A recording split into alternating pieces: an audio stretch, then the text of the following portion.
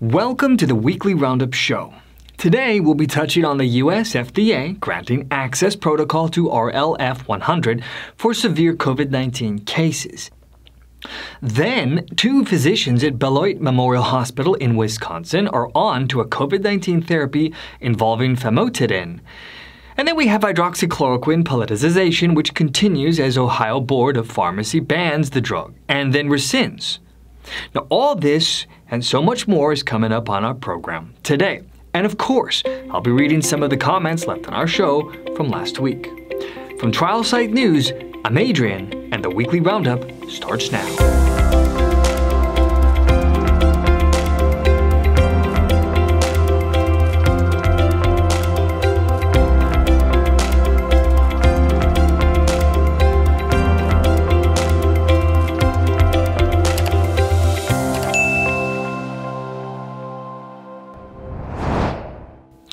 The US FDA granted RELIEF Holding AG, a company from Switzerland, and their American development partner NeuroRX, an expanded protocol for treatment of respiratory failure in COVID-19 with RLF-100, a synthetic form of Vasoactive Intestinal Peptide, or VIP.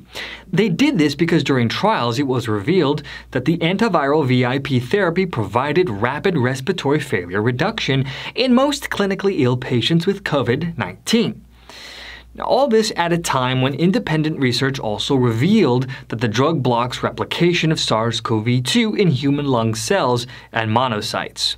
This emergency use authorization from the FDA, which makes the treatment available to patients who have exhausted standard COVID-19 therapies and are not eligible for the current Phase 2 and 3 clinical trial of RLF-100 due to confounding medical conditions, and specifically makes the treatment available to pregnant women. Now, this drug is still under investigation. It is not yet approved. However, due to the rapid recovery from respiratory failure in COVID-19 seen under the FDA emergency use authorization, Trial Site News wanted to better understand what the underlying properties of this investigational product are. So, Vasoactive Intestinal Peptide, also known as Vasoactive Intestinal Polypeptide, or VIP, is a peptide hormone that is vasoactive in the intestine. VIP is a peptide of 28 amino acid residues, the ligand of class 2G protein-coupled receptors. So, the hope here then is that the RUG candidate RLF-100 may have twofold benefit in patients with coronavirus, including rapid respiratory failure reduction in the most clinically ill patients with COVID-19, and separate research reveals it may block replication of the virus. Further research of RLF-100, which is being developed as a material threat medical countermeasure in coordination with federal agencies including the National Institutes of Health, is planned to bolster these findings. And the therapy has received fast-track designation from the U.S. Food and Drug Administration. And of course, we'll be keeping you posted on this story as it continues to develop. Two highly respected physicians from Beloit Memorial Hospital in Wisconsin recently uploaded the results of their hospital case series research for the world to review. A very well-respected researcher associated with the U.S. government suggested to Trial Site News to review their work. These physicians articulate that Famotidine, a histamine H2 receptor inversed agonist commonly used to treat mast cell activation syndrome, symptoms including anaphylaxis, reduced COVID-19 mortality in one hospital-based retrospective study. The Wisconsin-based providers introduced prostaglandin E2, a naturally occurring prostaglandin used as a medication, controls various characteristics and adaptive immune responses such as mast cell activation. The providers point out a prospective study involving patients hospitalized for COVID-19, where the administration of the COX-2 antagonist, celecoxib, not only inhibited PGE2 levels, but also prevented clinical degradation and was also connected with improved CT chest improvement. Hence, the Beloit Memorial Hospital providers put forth their hypothesis. Adjuvant therapy with a combination of celecoxib with famotidine could very well improve outcomes in hospitalized COVID-19 patients. Trial Site News will be following the two physicians, including Dr. Kevin Tamora and Dr. Joseph Kitta. And of course, we'll be keeping you posted on this story as it continues to develop. Trial Site News recently reported on the recent impressive Larondemab results and questions why the lack of interest in this investigational therapy. Developed by a small Vancouver biotech called Cytodyn, trading under the symbol CYDY, Trial Site News recently covered announcements out of the prestigious Baylor University Medical Center, which announced its initiative to study the therapy due to its apparent ability to inhibit lung inflammation associated with COVID-19. Hence, the largest not-for-profit health system in Texas was selected by the biotech company to participate in an ongoing Phase 3 clinical trial. Now, in the meantime, the company reported impressive preliminary results from its Phase 2 clinical trial. Now, some analysts question why the medical and research establishment aren't giving this potential therapy more attention. Many have sent direct comments to Trial Site News asking this very question. And so we can see from a Phase 1 trial of Larondemab, some results were also very upbeat. Those patients on Larondemab experienced 63% less serious adverse events than the control group. Overall, 58% less patients were impacted by SAE. The drug reduces the viral load in COVID-19 patients to 0 in 14 days. And the company will seek an emergency use authorization from the FDA to allow patients to address unmet need. And of course, Trial Site News will keep an eye on the Larondemab studies going forward. Now, before we delve deep into this past week's story, a brief refresher of the clinical trial site market in the United States. Traditionally segmented by either major academic medical centers, health system, hospital research arm, nonprofit research institutes, or independent clinical research site operation. Now, it's this latter type of organization that major biopharma sponsors and CROs like to work with due to their ability to be agile, responsible, and efficient. However, the clinical research site market is highly fragmented, with numbers varying from a few thousand to 30,000. Now, however fragmented this market segment is, there are consolidation trends as private equity has moved into investment in the dynamic world of clinical research. Different types of models are emerging, and one is that of a tightly controlled consolidator that almost starts to look like a CRO itself. And this would be the Velocity Clinical Research model. Trial Site News reports that the Durham-based research site organization continues to execute on its goal to expand the company's national base of research sites while transforming the research sector from one of many fragmented smaller sites and at times non-responsive networks to a more scalable model, one that looks like a clinical research organization. And so, recently, the research organization announced the delivery of Day 1 doses for the Moderna Phase 3 mRNA-1273 clinical trial. As Operation Warp Speed-based research progresses to the pivotal Phase 3 clinical trials, known risk factors emerge from challenges in patient recruitment to unforeseen scientific and patient observations that could potentially impede the expedited program. The full utilization of this new breed of research site may be timely. The Durham-based group with a national presence could very well emerge as the type of organization that can best help Operation Warp Speed maintain its timelines. Now, Trial Site News also announced that Velocity Clinical Research is the only research site we know of that has sites working on each and every vaccine trial in the United States. A true accomplishment, and it indicates the momentum that organization is building in the world of clinical trials. Meanwhile, researchers from the Anne and Robert H. Lurie Children's Hospital have uncovered that children younger than 5 years of age with mild to moderate COVID-19 appear to have a far greater levels of genetic material for the virus in the nasal passages as do older children and adults. Now, these findings contradict other findings that show children are infected at lower rates than elder children or adults. But the new findings out of Chicago certainly raise concern about the role children may have in spreading this pathogen. Now, this is because the Chicago researchers have found that children may have 100 times more of the virus, specifically in the nose.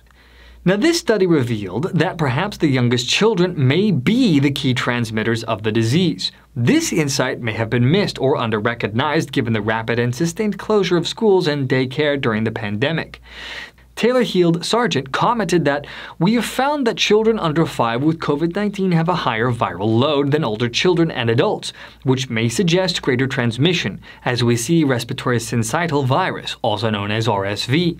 Now, this has important public health implications, especially during discussions on safety of reopening schools with daycare. Now, only in the age of COVID-19 have drugs become so politicized. For example, the drug of hydroxychloroquine, a drug that was promoted early on across the board as considered at least one early-stage option to attempt to treat the novel coronavirus. Some of the world's largest studies, such as University of Oxford's COP-COV, embrace the anti-malarial drug. But with the controversial Trump promotion, as well as intense scrutiny on the data thereafter, came the emergence of medicinal camps. And, of course, such polarization tends to produce the data that fits into the convenient paradigm or worldview. Thereafter, a wave of data finding and evidence indicated the drug was either not safe or not effective. But on the other hand, some studies evidenced real benefit, such as the Henry Ford Healthcare System's study suggesting it can reduce the death rate. Regardless, in today's hyperpolarized and political world, investigational drug products can actually be associated with a movement, a cause, and even a political ideology. And so, the Ohio governor brings the hydroxychloroquine conflict to the next level. Mike DeWine, in response to a ban on the drug by the Ohio Board of Pharmacy, declared the ruling should be reconsidered. 2 days later, that same board flipped and reversed its decision after the governor's urge for reconsideration. And while hydroxychloroquine's jury isn't done deliberating, remdesivir cleans house with a projected $1 to $3 billion in blockbuster-style sales for a drug not even officially approved by the US FDA. So what is going on here?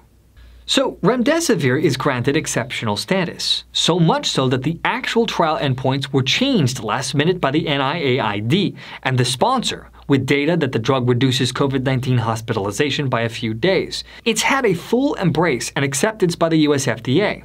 And thanks to that move, top analysts forecast the drug maker, Gilead, will generate between $1 and $3 billion in 2020 alone, on a drug that isn't even officially approved by the FDA, as it's under emergency use authorization. So, for this next story, there is presently no available FDA-approved medicine that can be administered at a patient's home that can prevent the negative progression of SARS-CoV-2 symptoms, leading to hospitalization and potentially death. So, can a widely available generic drug used for gout change this? Well, based on preclinical animal research, the Montreal Heart Institute thinks potentially it can. Now, the Montreal's Heart Institute's called Corona clinical trial has expanded its enrollment capacity in the United States as the number of positive COVID-19 cases continue to rise. The Call Corona trial recruits recently diagnosed non-hospitalized adult patients with COVID-19 for participation in a free at-home clinical trial designed to minimally burden patients. So, purportedly the largest of its kind, this at-home contactless trial continues to additionally enroll participants in Canada, Spain, and South Africa. Recent expansion in America includes Los Angeles, San Francisco, Houston, Dallas, Miami, Gainesville, New York, New Jersey, and Connecticut. So, what is colchicine? Well, orally administered, this medicine is used to treat gout and Behçet's disease. Colchicine is preferred over NSAIDs or steroids in the former diagnosis, according to some reports that we have seen. The drug has an impact of reducing inflammation via multiple mechanisms. Now, like most drugs, it does come associated with side effects, including gastrointestinal issues, especially at higher doses. Severe side effects can involve low blood cells. Now, although it isn't clear if use during pregnancy is safe, at least some data indicates its use is safe during breastfeeding. But excessive doses can lead to death. Now, for those who may be interested in this trial, here is a brief review of what patients should know. This study is very different in that it doesn't require the patient to leave home. Study staff contact the patient directly via phone or video visits for follow-up. Medication or a placebo is delivered to the home at no cost. This study is one of a few that is enrolling newly diagnosed patients with mild to moderate symptoms who are not hospitalized and over the age of 40. Now, study participation lasts 30 days, and when the study is completed, the results will be announced, but will not include any patient identifying information. So, if you meet the inclusion criteria and have an interest in participating in the COL-Corona trial, you can call the hotline or visit the website at colcorona.net.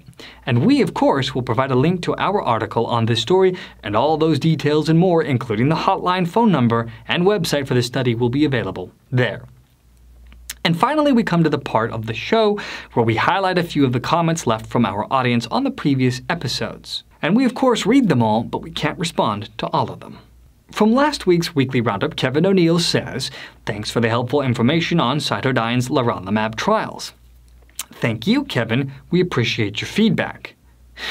From our recent interview with Teresa Deischer, with whom we discussed supercharging the body's own natural immune response, O'Sullivan says, "Absolutely fascinating, great choice of interviewee." Thank you. It was indeed an intriguing concept, and we were glad she had time to sit down and speak with us.